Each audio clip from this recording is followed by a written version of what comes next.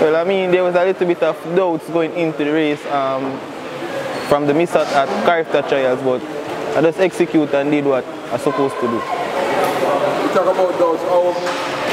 What did you do differently in this race so that you would have come up with a good result? Well, I mean, it's just a change of mindset. I told myself I'm going to go out there and do it, so I mean, I go out there and do it. When you talk about a change of mindset, what is your mindset like now? My mindset right now is just to go out there and win. Just win. I'm a champion and I'm going to do it.